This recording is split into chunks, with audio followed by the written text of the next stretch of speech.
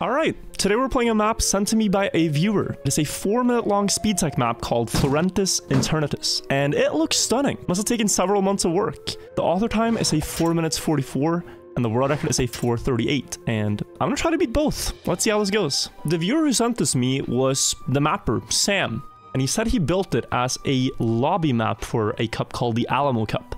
But I thought, you know, this map deserves to be played not just as a warm-up, as a waiting map.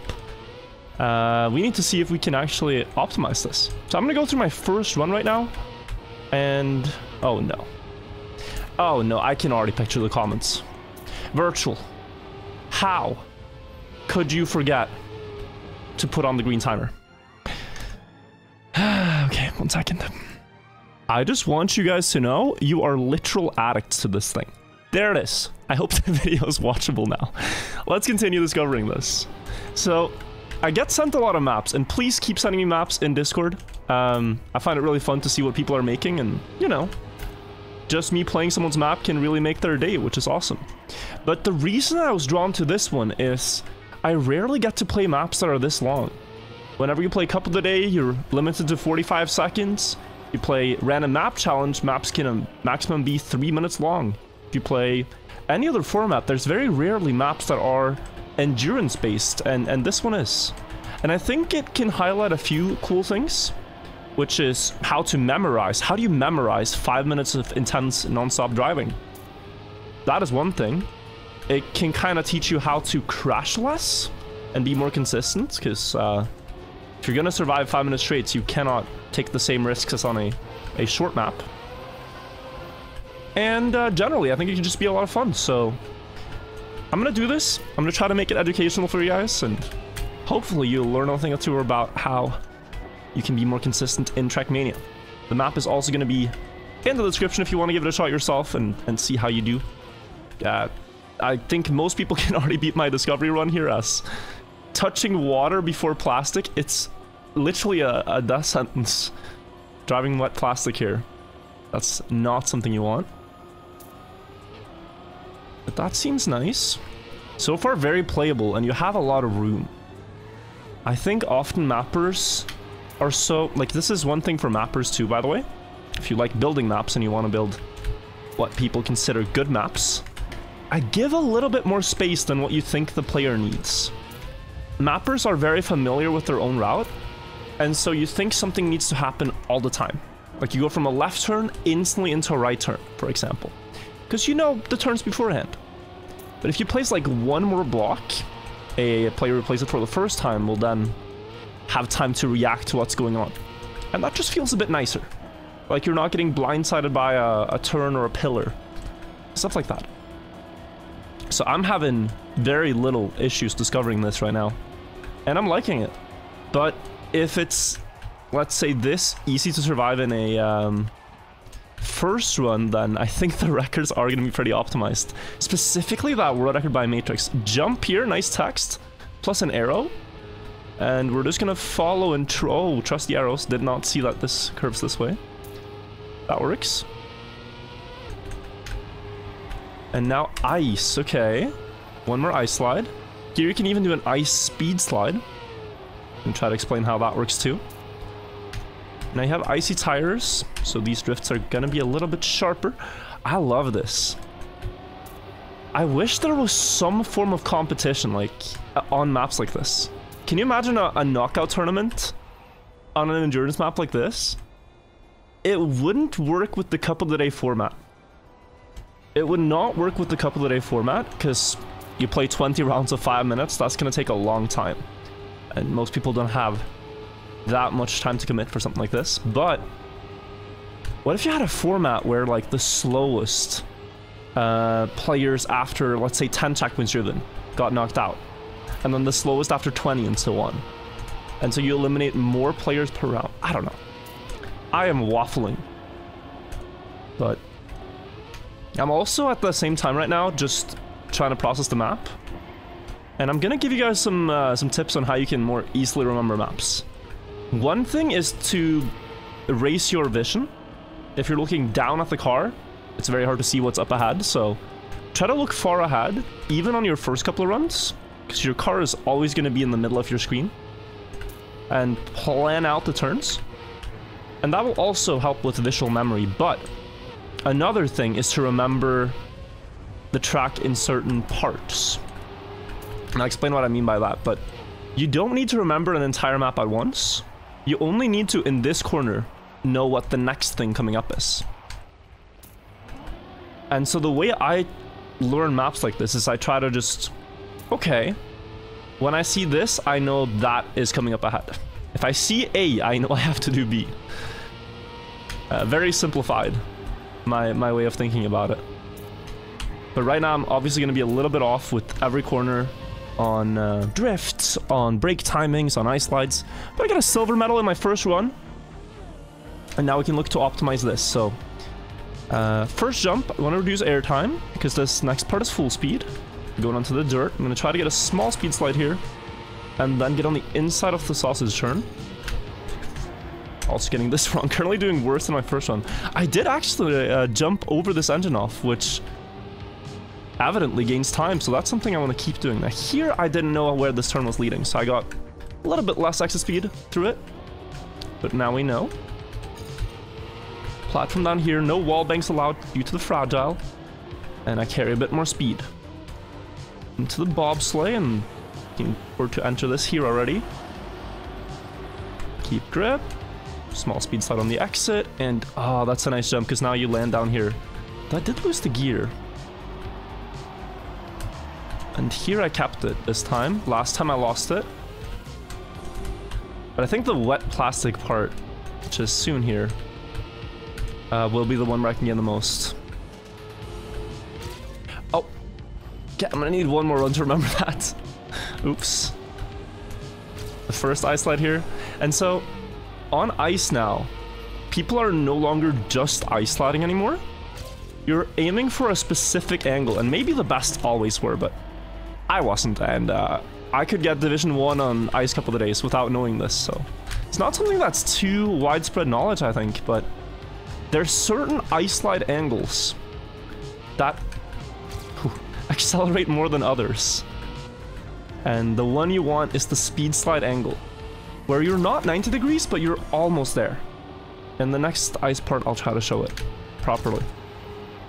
And it gains so much speed when you get it right. But I really like this. It's, oh, this was the sharp one. Yeah, still not getting the drift right. That's very sharp, but we're at 13 seconds ahead. Right side of this to speed slide into this part. And then I hit a gear there. Something to watch out for next one. And then right side of this. Could try to get a little bit more speed on this cruise control as it's such a long part. Yeah, I lost a bit there with... And then here, for the engine off, I want to snap into a nose slide at the earliest possible time, keeping around 200. Maybe a bit more. But this is where the next... No, not yet. Soon, the next ice part is coming up. So memory is not flawless, but I avoided crashing big time here. So this is the speed slide angle. And if you hold that while not eating gears in the middle, then you gain a lot of time. And some people are working on an open planet plugin that will demonstrate this in practice. Sort of like plugins that show you the best speed slide angle, but you obviously shouldn't use those when competing for records. But when practicing, I think that's fine. And great, honestly. Because we're all gonna get better at the game that way. Knowing this full speed, I'm taking a little bit more risks here. Jumping into this drift, and then following this up with a Neo slide in the uphill. And then I can full speed onto this platform. Trying not to eat the gear here.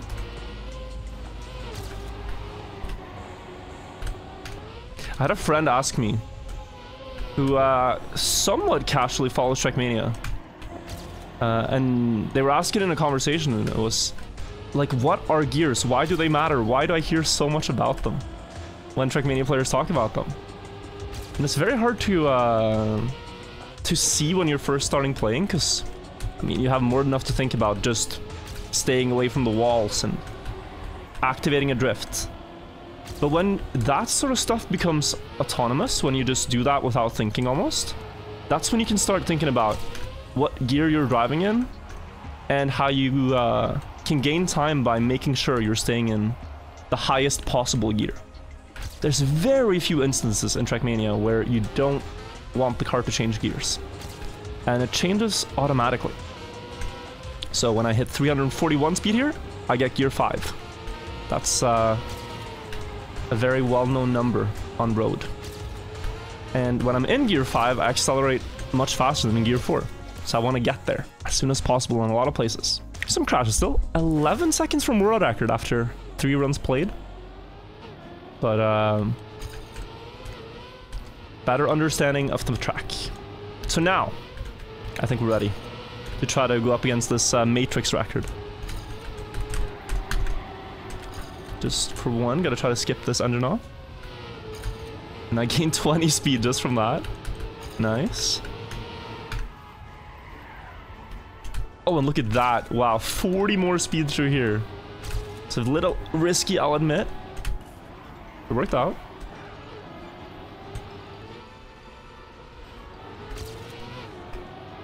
Okay, 0.4 gained. You know, there's a map like this that is being worked on right now by Trackmania streamer SB Villa. The map is called Core, and it is 20 minutes of driving long. And I think the route is completed. He's worked on it for about 500 hours. And it is basically kind of like this, but just built into sections. So you'll have an ice section, you have a dirt section, etc. Instead of just mixing back and forth. And I might want to play that when that comes out. It's a very unique type map in this game. Okay, so I got more speed through here. Now the air time. How do we combat that? Okay, I guess just here, and then I think the crash I had in my previous run here was about 2 seconds worth. Yeah, minus 3.4. And then... oh, that is beautiful. Minus 420.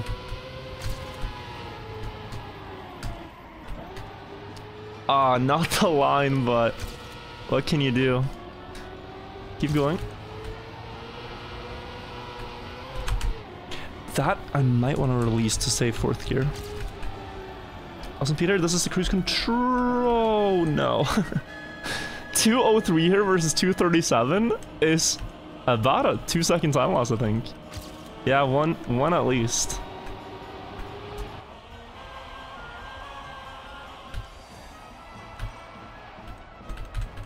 Kept more speed here. I try to find out the angle to land in this downhill. If I go up close to the pillars there, I also get a better line through here. Stay low so I can get this inside ice slide line. Speed. Slide. And this was bad in PB. If I land into this downhill, it's a lot faster. More speed across this engine off, we know this now. Just how much? Even more. Even more. Probably like 280 is possible. That puts us at 4.4 seconds I had. Still some time to gain here with the auto slide. Into neo slide. Dirt part with a little bit awkward gear up.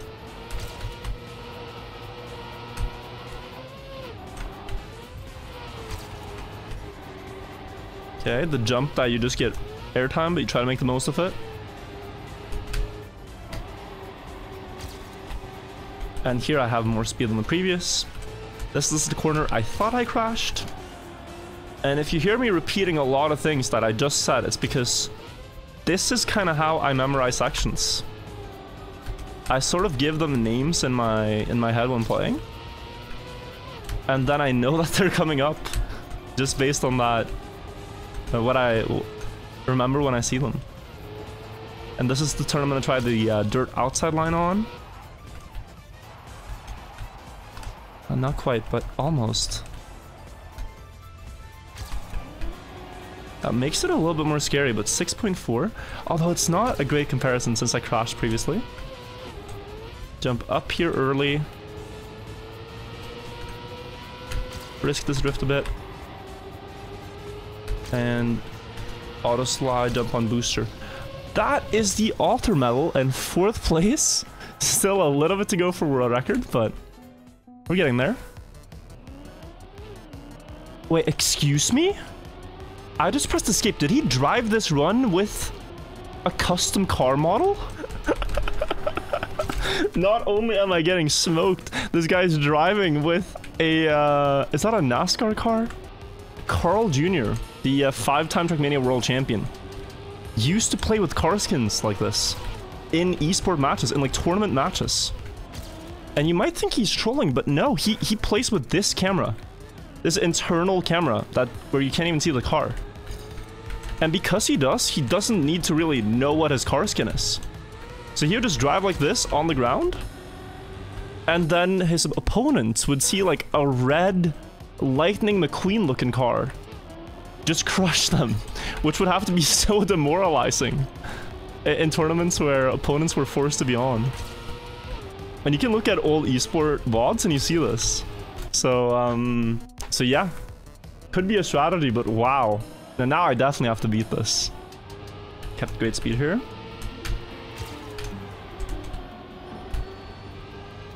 Oh.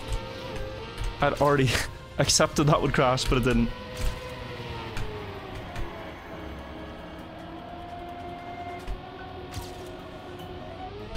Oh, okay.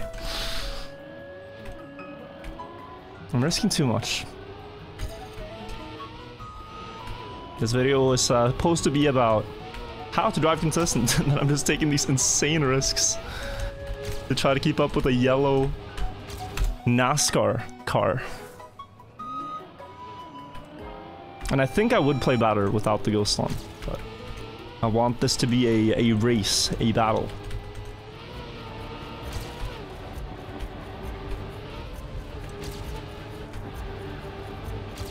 Nice.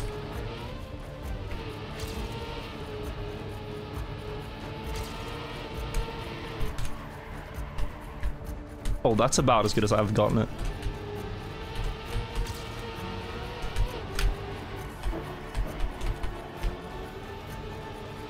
Close to hitting the wall there.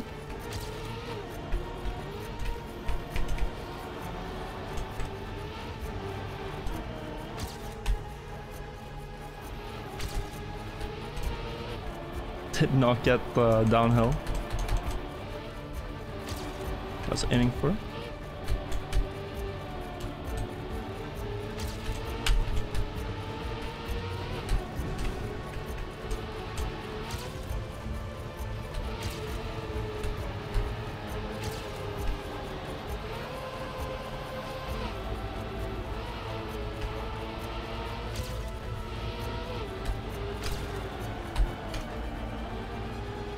Nice.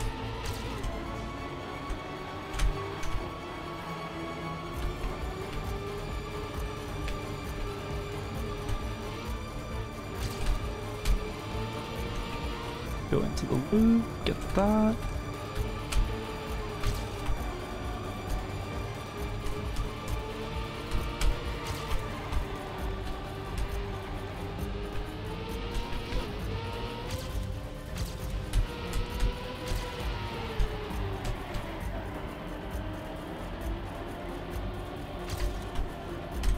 I can't get the inside line.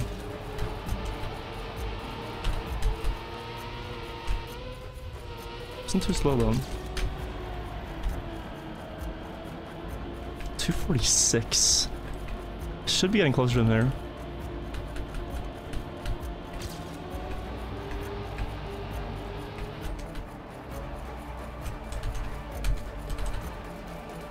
Oh, look at that no slide. Wow, huge time gain from that.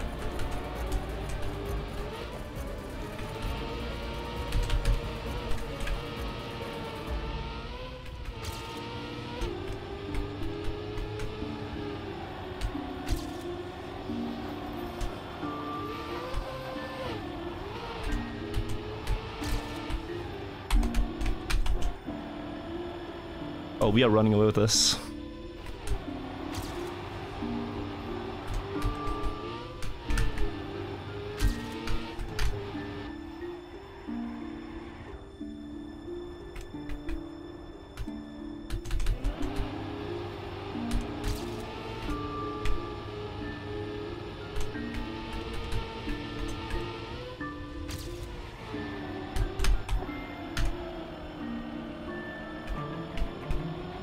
Matrix had a good start, but now I'm not so sure if he's ever gonna be able to catch up.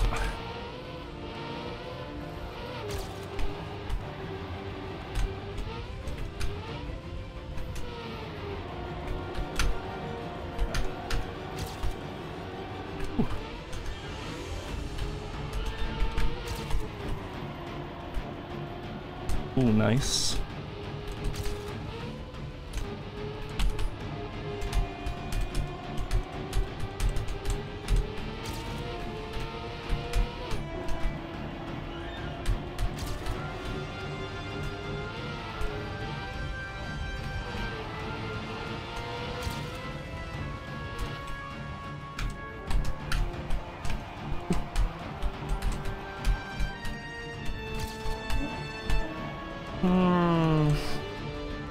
That was a bit bad.